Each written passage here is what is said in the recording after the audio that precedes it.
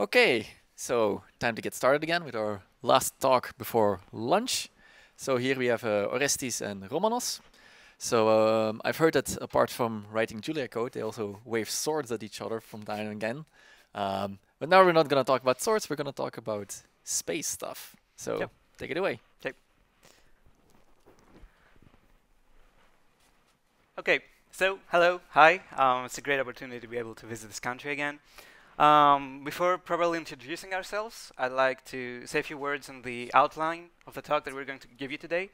So, in essence, we're going to talk about how we've used and are using Julia in one of the first space missions that are being developed in Greece, our home country. And to do that, we'll first briefly give you some context of what exactly it is that we're trying to do, and that's writing simulations to try and estimate and control the orientation of nanosatellites. Okay. Then we'll move over to some high-level details of our mission and how these translate to simulation requirements. We'll then be able to see a bit more in depth how Julia has really helped us in this domain, and how we think that overall this is a domain that has some gaps that Julia could very easily be adopted to fill them to some great effect. We'll then see a short example, a case study, if you'd like, on how Julia has helped us with the space mission, and I'll give a summarizing comment to wrap up the talk of the current status of the Julia ecosystem in regards to astrodynamics and space mission design. And we'd really like this talk to be an opportunity to spark some discussion about how we can collectively come together and work so that we can make Julia a bit better for people that are interested in doing space mission design. Okay, so let me grab my remote. Okay, so I'm Orestis. This is my friend and coworker, Romanos. We're both students nearing our graduation. I am a computer scientist. He's an electrical computer engineer. We're employed in the space mission we're going to talk to you about today. I'm an RSC. He's a simulation engineer. And we're also working on a space biology mission where I'm the science lead, and Romanos is, again, a simulation engineer responsible for what we're going to see today. We're members of a team called SpaceDot that's been funded to sort of help promote aerospace in Greece, and is characterized by a strong commitment to open source and open access science in general. This is a CubeSat right here. It's our oldest project. So it's a nanosatellite that's been about 5 years in the making. It's being developed under the aegis of a program of the European Space Agency. It's being made to conduct space biology research. It has a twofold goal. We first wish to study how human-like cells adapt to conditions prevalent in low Earth orbit, and we're basing our work on a series of NASA missions and using them kind of as our stepping stone to take it a step further and try to do what people already do, but on a way higher throughput and on a larger timescale. The secondary goal, let's say, of building a CubeSat was to really get hands-on experience in space missions. And that came particularly in handy earlier this year, where a contract was signed between the European Space Agency and the Greek state. And that contract was signed so that it can help boost the nascent space sector in Greece. Under the pretext of this program, there's a total of 7 running projects that all have to do with nanosatellites. And firstly, our team undertook the development of one project called PIXAT. It's right here. It's a nanosatellite that aims to establish an optical communications link with our ground station, which are fancy words to really say that we wish it to be able to communicate using a laser instead of radio frequencies. And that's something that is both way more secure, and it also allows for higher bandwidth when transmitting data. Then there's a second project that we're going to talk to you about today, mainly. It has to do with it's being developed by a consortium of various Greek SMEs, universities, and the Greek Navy. And it is about a nanosatellite constellation this time. Again, that we wish them to be able to communicate using lasers, but now we also wish to have inter-satellite communication. And a few other things. And this mission in particular places some very stringent, some very strict requirements on how you should try and simulate exactly how to control and predict the orientation of the spacecraft. And I'll give it over to my friend who's going to take it from here and talk about this. Yep. Hello, everyone. You can hear me? Yep. Okay, so I'm Romanos. Nice to meet you all. As my colleague said, attitude control is a very critical aspect of our mission because of the stringent pointing requirement. So to give you an idea, we need about 0.1 degrees error when it comes to pointing the satellite to the other satellite, because we need to do an inter-satellite optical link. And in case it's not very clear, when we're talking about attitude, we mean the satellite orientation, basically where it faces. So let's see in more general terms why attitude control is needed for a satellite. We need to keep the spacecraft safe, because if the angular velocity of the satellite reaches a critical point, beyond that we may not be able to control it, we may lose all access to it, and so we need to keep it down. That's quite easy. Harder even is to point it very accurately to a specific point. But also, the second point why we need satellite attitude control, excuse me, is because we may need to maximize power generation by pointing our solar panels to the sun. Especially in CubeSat missions, our power budgets are very tight, so yeah, we need to also control for that factor. And we may also need to use directional antennas in order to achieve higher transfer rates. So we may also need, because the antennas are directional, we need to point them to a specific point, to our ground station. We may also need to capture some images, and in our case, as I said again and again, we need to point to a very specific point in order to achieve the optical link that we require. So, okay, that's good. But how we actually control our attitude, we need to first estimate it. And the general idea of estimating our attitude is that we need pairs of vectors. We need a reference vector, for example, the magnetic field or the sun, and we need the measurement from the satellite's point of view. So we need to find a rotation that maps the reference to the measurement. To do that uniquely, we need actually two pairs of vectors, at least two. For example, the magnetic field and the position of the sun. The static approach, like the traditional approach that has been used, is to estimate this attitude from scratch on each time step. This has a few problems. The first problem is that we do not use past information from the past states, and also that in case we lose a specific measurement, like the sun, where we're in eclipse, we lose total knowledge of our attitude, and this is not very good. So this is why modern systems use recursive filters like Kalman filters and so on. And this solves both of those problems. We have more accurate estimation because we use past information, and we also, in case we lose a measurement, we do not freak out. For a medium amount of time, we can still keep estimating our attitude. Yep. I keep coming back to this because you'll see why. So the governing law of our system is Euler's equation for rigid body dynamics. I is the inertia matrix. It's a matrix that contains information about moments of inertia. Omega is the angular velocity of the satellite, and m is the moment or the total torque applied on the satellite.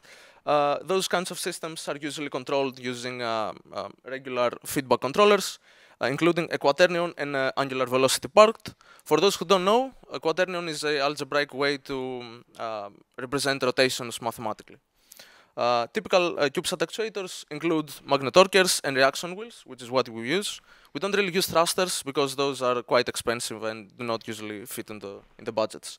Now, those actuators include internal dynamics, unfortunately, which need to be simulated, and they also suffer from saturation. Like, we do not have the capability to give infinite torque. Now, the internal dynamics together with the saturation of the actuators, and combined with the fact that our system is non-linear and its dynamics may actually change throughout the orbit, because, for example, the magnet torquers performance are dependent on the magnetic field of the Earth, and that changes throughout the orbit. This means that even the dynamics of our system is not stable, is not consistent, which means that we cannot really use the classic tools of control theory to analyze our system theoretically. So, if we combine this with the fact that our system cannot really be tested adequately on Earth, it needs to be on space, we can only do very minimal tests on Earth, this leaves that computation as the only avenue to acquire qualitative insight into our system. So, as I said, because we do not have theoretical tools to analyze all this, we need to tune our filters and our controllers in some way, and we need to do this computationally, or worse, by hand, which is what has been traditionally done so far. And this is why we think that performance is very important in those kinds of simulations. We do not really have gradient information, so we can't use gradient descent or that kind of algorithms. We need to use black box stuff, unfortunately. And we need fast iterations on the simulation, which is not very compatible with the fact that those simulations tend to be quite complex.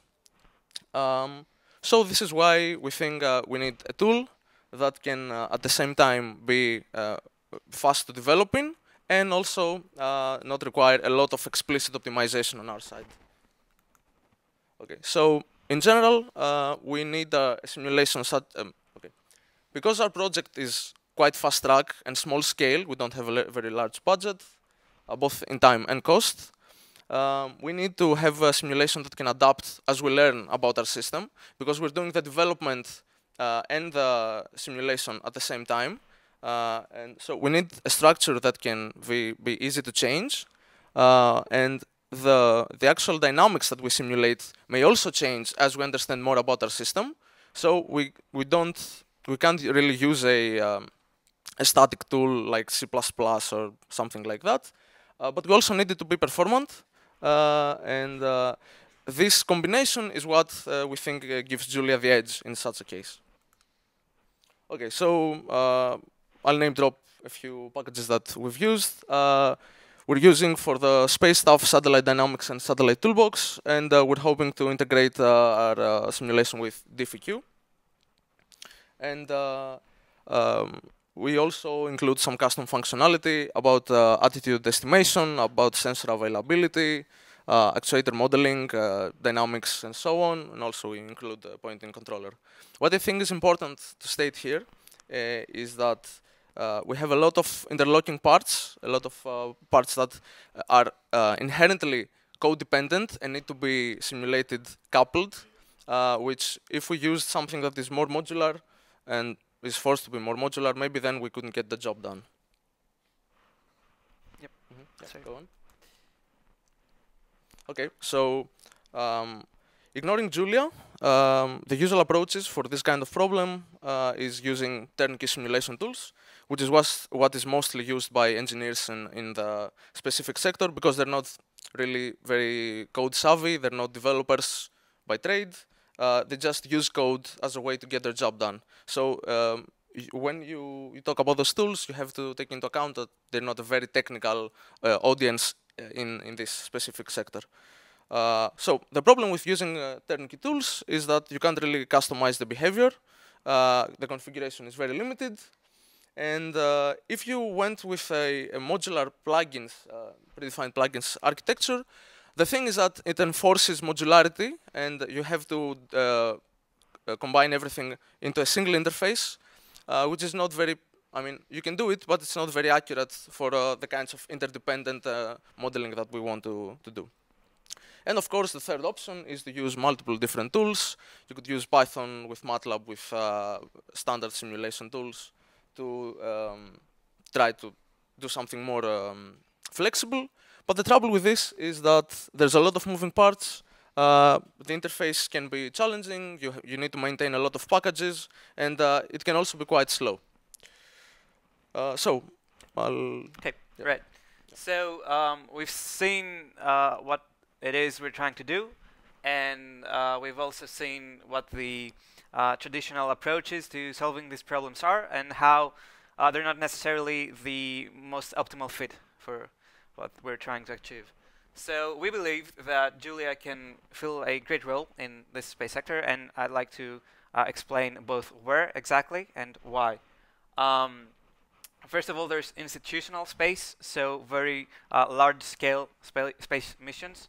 As a whole, it's an industry that's extremely inflexible, where there's correctness is a must. You have to abide by a lot of procedures and standards, and generally there's practically almost zero room for adapting more new and agile methodologies. On the other hand, that's not the case with new space, which is an emergent trend that has gained a lot of momentum recently, and that has to do with more small-scale space missions, which happen to usually be space missions that involve nanosatellites. Now, why exactly is Julia important here? Well, this is a domain where there's no really a de facto programming language that's being used and that Julia will somehow have to dethrone to take its place, per se. People have a tendency to use old legacy tools instead of relying on coding the simulations using programming languages. This in turn means that these tools often come with high procurement costs, which is in contrast to the relatively low budget that's available. And there's also some back and forth needed. You have to sign NDAs. You have to talk with the companies before you buy the product. You have to have them pay extra for some simulations, do a back and forth, pay extra for engineering support, and so on. So a lot of costs here. And also there's this hidden cost of tool hopping, let's say, in an organization that deals with these kinds of things. So you have engineers that are being trained to familiarize themselves with a specific technology and acquire a skill set that's not necessarily very transferable. As a minor segue and as a short testament to our stance that Julia can prove quite useful here, we're actually about to be employed to work on another one of these ESA projects where they have to do some simulations in order to move on to the next phase of their mission, and both the project people and ESA agreed that us coding the simulations in Julia was the best approach. So there's that. Now let's get into a bit on the more technical side of things. As you've probably heard, a million times over, we believe there's a two-language problem in this domain as well, and Julia can help solve it. So, for example, there's a tool developed by ESA called PyCap that is in pure Python, but all the performance-intensive algorithms are actually in C++, and they use the Python module for Boost to interface with that. Julia solves this problem.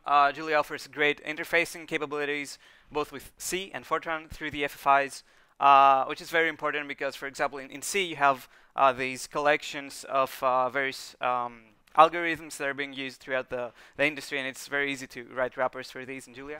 And for example, there's a lot of models, atmosphere models, for example, that are in Fortran. And so being able to directly access them and talk to them is something that's very important. Julia is performant out of the box. I know there's a talk that's saying that Julia is creating this 1.5 language problem and so on, but the reason I'm emphasizing out of the box here is that these are, again, missions where A, the people working on them aren't that seasoned necessarily, and B, the timescales are very small. So having the ability to work with a tool that allows you to have some performance increase right from the get-go, we believe is very important to be able to A, deliver what you have to deliver in time, and B, do some quality work. When the time comes that you have to do some optimizations, our experience was that Julia is very easy to optimize in the broader sense. For example, there's some great tools like Jet and Snoop Compile and how it can be used for cache, for invalidations, and so on and so forth. And I think that also the fact that Julia is being developed and maintained by a community that somewhat focuses on scientific computing really means you have direct access to resources that can further help you get the speed that you need out of this. And lastly, on that note, in these kinds of simulations, what you have is, on the one hand, you have some very large data structures that are often models, complex models that you use, and then you have some very small custom objects that you have to pass around frequently and do a lot of operations on. And particularly the fact that you can use Julia to turn these operations basically allocation free most of the time is, I think, a very significant contributor to performance gains. And again, there's also a very easy option to hack into the broadcast styles and have some operations for your custom objects that are able to fuse into very efficient kernels. Now, that's the side of Julia advantages that's mostly focused on performance. And I have another slide that's focused on development flexibility and overall ease of use. So first and foremost, we shouldn't neglect that Julia is an open source language. And it being an open source language means it's very easy, it invites collaboration, and it is a tool that's very easy to integrate in a project, both in research and in industry. It comes with a smooth learning curve, and I think it is a smooth learning curve throughout one's experience with Julia. There's a lot of people that don't necessarily have a strong background in the software engineering side of things, and they're able to pick this up and learn as they go. And Julia allows us to bridge the gap and bring the groups of software engineers and simulation engineers together, as was highlighted in the talk earlier. Third-party packages are very easy to modify and or extend. That's owing to some key Julia features, and it is a different case, say, with Python, where you have people that are not necessarily very familiar with software development, and when the time comes to modify a third-party module, they find that the author is doing some very arcane things in order to squeeze out some performance out of it, and they're pretty much stuck. And that's not a problem that you typically face in Julia. And lastly, multiple dispatch, user-defined ADDs. It's a wonderful pattern to work with, and because these are simulations where there's often the need to define your own custom objects, being able to do this through this pattern is very easy and fast. Okay, I'm going to pass it over to Romanos the final time to talk about a specific case study of how Julia helped us. Yeah. Hello again. Now, we've had a very large problem, as I said before, with the eclipse. And in the AOCS submission, it was the first satellite that was mentioned. We only use two sensors. We use a magnetometer and a sun sensor to determine our attitude, which means that when inside eclipse, we lose one measurement, we lose the sun vector. And well, the attitude estimation is carried out using a Kalman filter. It fuses the two measurements into one specific orientation. So the trouble was that we lost very quickly after entering eclipse. We lost our estimation. What does that mean? It means that our error rose so high that it was practically useless. And so we tried tuning the filter. Because that is what we were told. We tried doing it with a genetic algorithm on MATLAB simulations, which were incidentally not very performant, as I'm sure you know. And we were unsure, essentially, if there was a problem with our design choice, like the choice of the sensors, of the sun vector. Is this something intrinsic, or can we, with some tuning, fix it? So we threw a Hail Mary. what we did was to rewrite the simulation, well, a lightweight version of it in Julia, and try to optimize it with OptimJL, and voila, it worked. Yeah. So we were very happy about that, and we think Julia specifically helped us in a multitude of ways. First of all, it was very easy to write a new simulation in it because it's dynamic. It's also, as we said, performant out of the box, so we didn't need to put a lot of effort into optimizing it. And finally, this doesn't have to do with Julia itself, but OptimJL was a very useful tool in this because it helped us use the appropriate algorithms to do this with a small amount of iterations. So yeah, we actually managed to tune it. And what's important here, I think, is that the gains in performance actually leads us to explore a larger part of the search space. So we actually gain more qualitative insight. So it's a point where the computational difference makes a qualitative difference, which we think is very important with those kinds of topics.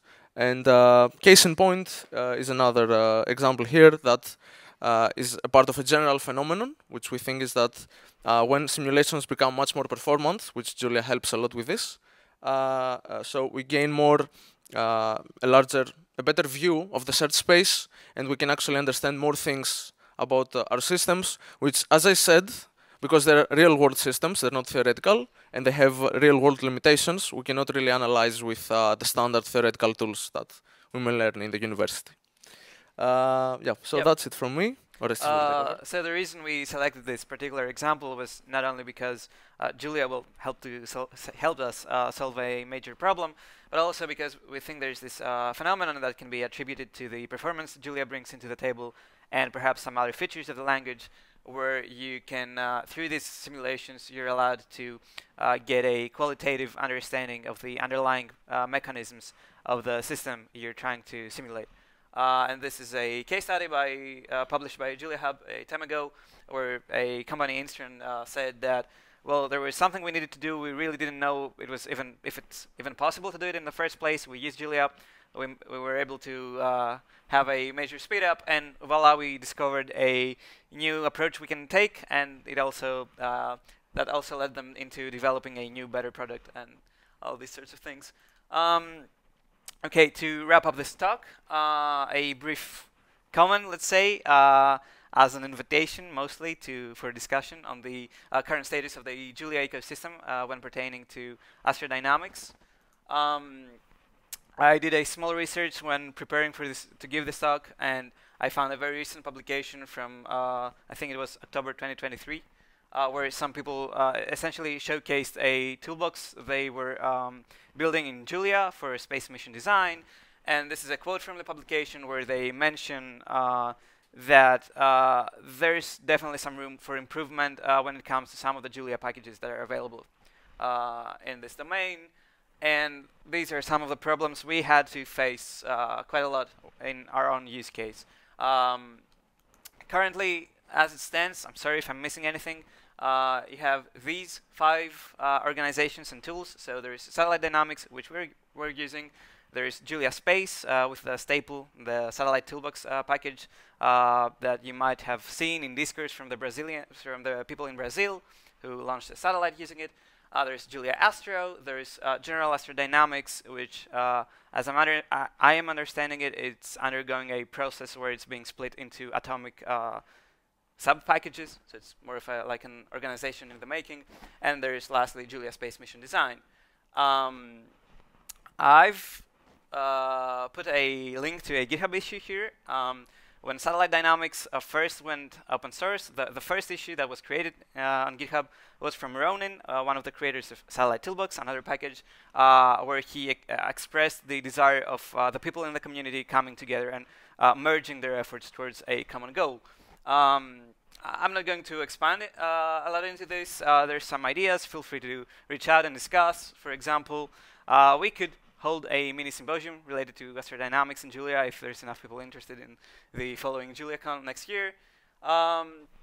Again, reach out. We'd love to talk about this a little bit more. So that concludes our talk for today. I'd like to thank you all for sticking with us through the end. Thank you. And if there's any questions, yeah, feel free to ask them.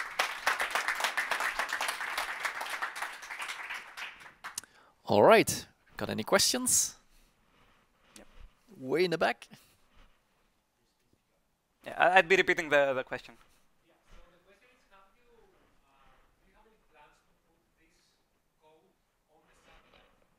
Okay, no, okay, the question was if the code is going to be run on board the satellite. The answer, of course, is no. Not yet, at least. The emphasis of our talk is more related to the design, the earlier phases of a space mission. Yeah, the trouble is that usually in such missions, yeah, sorry.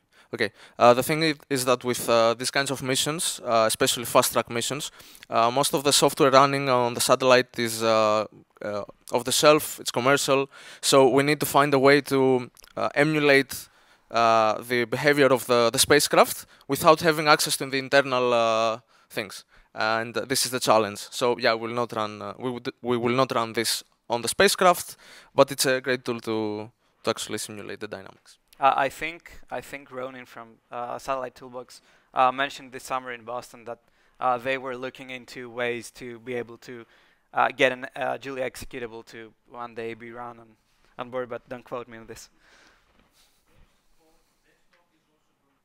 Yep. But there's it's not just about the size, the binary size. There's a lot of problems that I don't think Julia is ready to face, and I don't think that this is the focus of the community necessarily that's working on this. Yeah, and I also think that when it comes to spacecraft software, you really need to focus on correctness and determinism. And I don't think that Julia is very appropriate for this kind of job. Well, maybe not today, at least. Well, actually, this is the biggest point of the whole embedded industry. Mm-hmm. So, from ASML point of view, we really look into the determinism of it, and I would say we did quite some good steps with Julia Hub on that. So, yeah, maybe you can have it in the satellites. Yeah, maybe you just repeat what Evangelos was saying here. So yeah, so to sort of shortly summarize, at the ASML, they're looking into actually getting Julia onto embedded systems, which is has quite some similarities with the stuff with putting it onto a satellite and things like that. Maybe one last question. Okay. Or not? Maybe I can have one for myself. I was actually wondering, how did you pitch this? How did you say like, okay, MATLAB isn't working, let's go for Julia? How did you manage to convince them? So earlier this summer, I attended some talks, for example, from people at Merck, and I asked the same question, and their answer was, well, we don't really speak about it that much. And that's what we did. People above in the hierarchy, let's say, mostly care about the end result. So if you manage to not really get into the specifics of how you're achieving what you're set out to achieve, you can get around this, I think. At least in smaller scale space missions. All right, so let's thank our speakers again. Thank you.